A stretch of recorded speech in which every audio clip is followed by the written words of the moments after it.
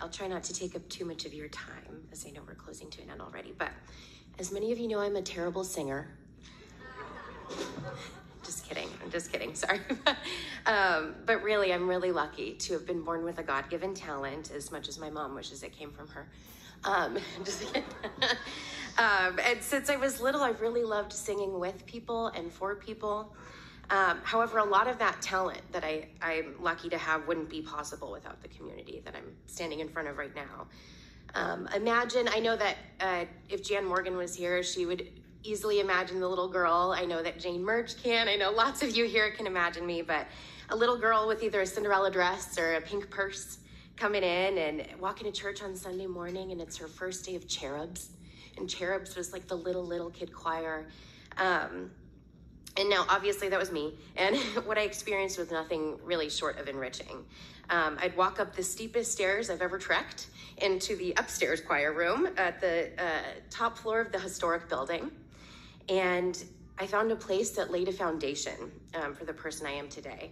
Cynthia McGladry had us playing instruments, singing, genuinely enjoying our time together, banging drums and boom whackers. I don't know if you guys ever seen the boom whackers, or big tubes that do the whole scale. So fun. And we were just learning through play, learning music and ministry, of course, through play. And what was better was that I got to sing for my family and the people who cared about me.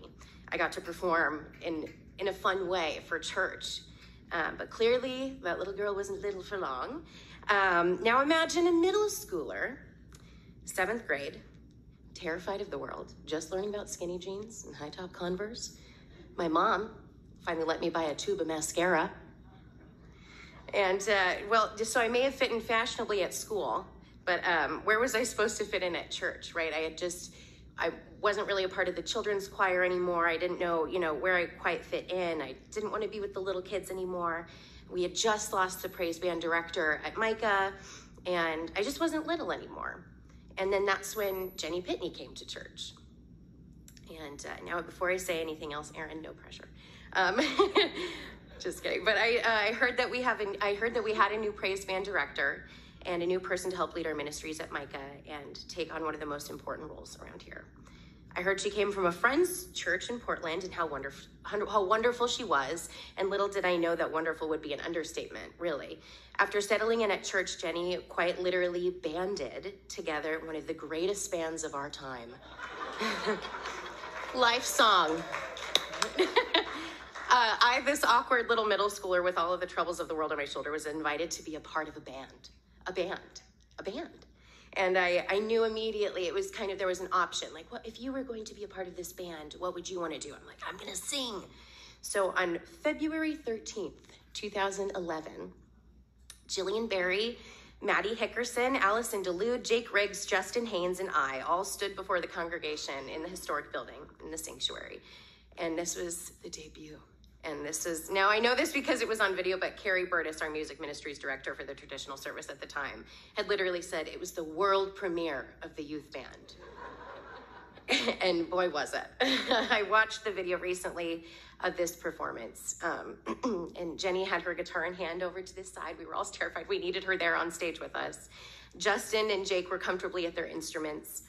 And us three gals were shaking in our boots, minus maybe Jillian a little bit. She was the most confident of us all at the time. And we were ready to sing our little hearts out at the microphones. I'll still never forget how scared I was. I didn't want to sing harmony during the first performance of the youth band because I'd screw it up. I knew it. Jillian took the lead vocals, and I was fully prepared to sing my one line, and I did. And it's like one of those awakening moments where you're like, this is terrifying, but I want to do it again. It's like a roller coaster. Or like when you know that you're good at something, but you just don't know how to share it yet. I'd figured out another way to share it. So Jenny, with the support of the church, of course, gave us this beautiful opportunity. Now, obviously, the band didn't stop there in terms of people. Fleetwood Mac didn't tell Stevie Nicks there was no room at the inn.